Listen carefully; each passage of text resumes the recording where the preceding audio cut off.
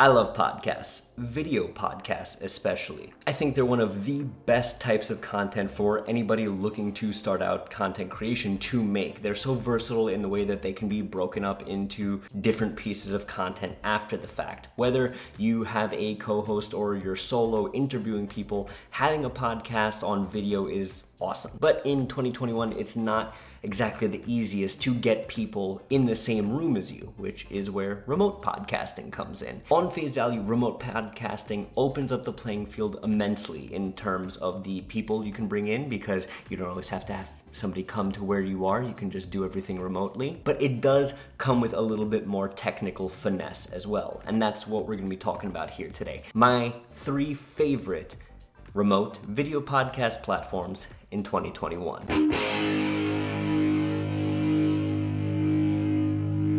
What's going on, everybody? My name is Bobby Kwecki and welcome back to another video. If this is your first time here, hey, how are you? Nice to see you.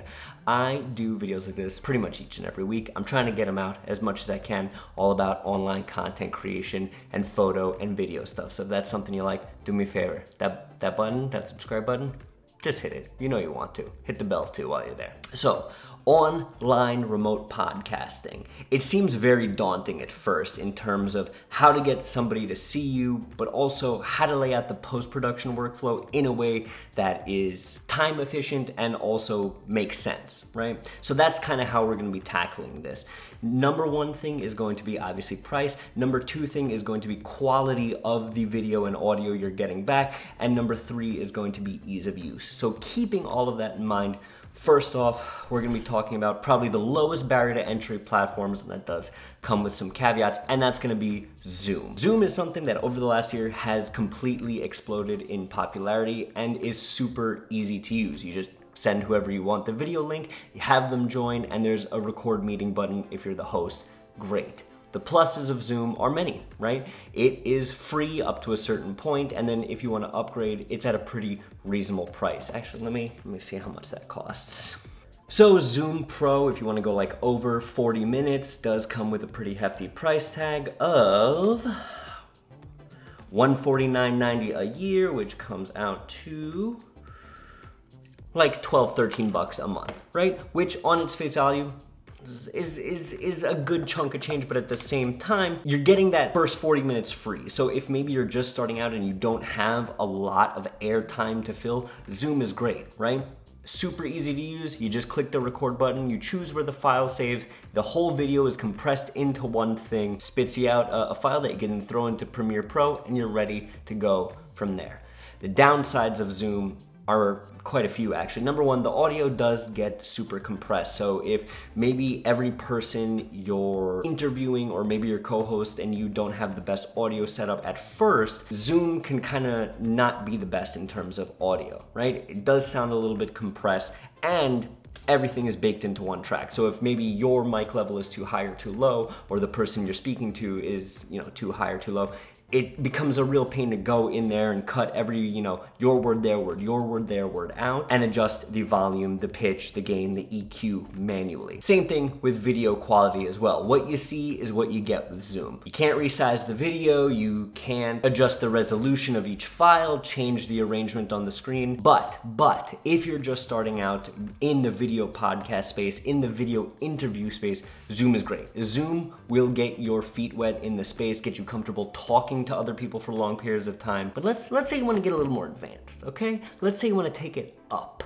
a notch. Where do you go from there? From there, to me, the road really branches out into 2 big players within the space. The first of which is called StreamYard, the second of which is called Riverside Fm, and both have their merits and drawbacks, and we're going to talk about those here. Disclaimer, both of these are paid services, right? StreamYard is going to cost you, I'm going to talk about that one first. StreamYard a month is going to cost you 20 bucks a month for your basic plan. They have a free plan, but it's so bare bones, you almost have to pay for the basic plan with StreamYard if you want any of the features that make it different than Zoom, right? So for 20 bucks a month, you're getting StreamYard. Now, what does StreamYard offer you? Number 1, StreamYard offers you the ability to add in overlays, add in an intro, add in any kind of branding you want right onto the screen as is. If you have like an intro bumper or an outro bumper, you can just add the video file in. You don't have to worry about OBS, especially if you're going live. And that's where StreamYard really has an edge. StreamYard is great if you are live streaming your podcast, your video, interview, whatever it may be. StreamYard is great. It has baked in connectivity to Facebook, YouTube, Twitch as well, I believe. And again, all you do is you just send your co-host or the person you're interviewing the link, they join the chat, and you have the boxes there in front of you. And it's good, it's built in, you know, you can switch from either a widescreen format or more of a portrait view side by side.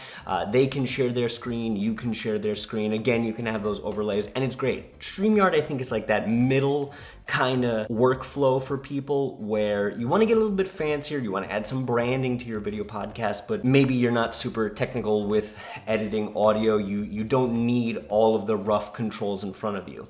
And that's kind of where the downside is, because like with Zoom, if a person's audio is too high, if a person's audio is too low, it's all baked into the one track, right? So what you hear and what you see is pretty much what you get. There's no sort of post-production workflow after the fact to edit things down to the fine point. But for live streaming, especially if you're doing interviews and podcasts, in my opinion, worth the money that they ask for a solution. What if you want something better? What if you want something real good? Something that will give you full creative control, something that is so mind-blowingly great that right now it is my favorite online podcast platforms. It's what I use for work to create remote podcasts and is like one of the coolest things ever. And that's called Riverside FM. Now, Riverside FM, much like Zoom and much like StreamYard, is a platform where you just send somebody a link and they join. Cool. Right? This is the theme. You sense a theme here. You send somebody a link, they join, you see them, you record it, you send it out. Cool. The thing with Riverside FM though, and the thing that I think is the best part, is it gives you each individual file on its own, both a video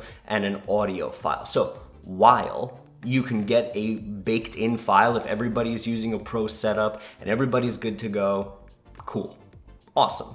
Saves you the editing time on the back end. But if you want, with Riverside FM, you can get an individual photo, an individual video file, audio, not photo, I don't know why I said photo, individual audio and individual video file for each person in the meeting, in the interview, in the podcast. So after the fact, if you want to change who's speaking at once, if you want to kind of create like a multicam edit, you can go back and forth. If you want everybody on screen at once, you can have everybody on screen at once. If one person's too loud, if there's that one guy who's like, he's eating his microphone. You guys have heard that, especially when you're like playing Call of Duty. The person who's eating their microphone. If you're podcasting with that guy, you can just lower his gain, lower the output, mess with the EQ, but only on his file if everybody else is good. And that is awesome. That being said, it is a paid service, like 24 bucks a month. At like the pro tier, but there's like one smaller tier here, the standard tier, which gives you 5 hours of recording a month, which for me, I think is like more than enough if you're doing like 1 hour episodes of podcasts, if you're just starting out. Riverside FM is my favorite creative tool right now. I think after Anchor, it's like the best thing in the online podcast content creation space right now. While it doesn't have the same functionality of StreamYard where you can add your branding and add your logos inside of Riverside FM, that's not really what it's for. It's not really catered for a live streaming thing. It's really more towards recording the content for post-production after the fact, where you can add your bumpers, you can add your logos, all of that good stuff. So that's what I would recommend to everybody. It has a live streaming feature in it if you want to do it like StreamYard, but it doesn't have all those little bells and whistles for live streaming like StreamYard does. That's why I said kind of branches out. It really depends what it is you're going for. For me, for my money, I think Riverside FM is the absolute best podcast platform out there. But if you're just starting out, go with Zoom. You're looking to get a little bit more intense, maybe try StreamYard. Whatever you do, any of those three, you really can't go wrong with. You're gonna be able to get your finished product either way. And that's it for now, guys. But let me know down below what you think. Do you use Riverside? Do you like StreamYard? Whatever it is, I'm more than happy to hear and talk about it with you guys in the comments. And until next time, take care of yourselves. We'll talk real soon.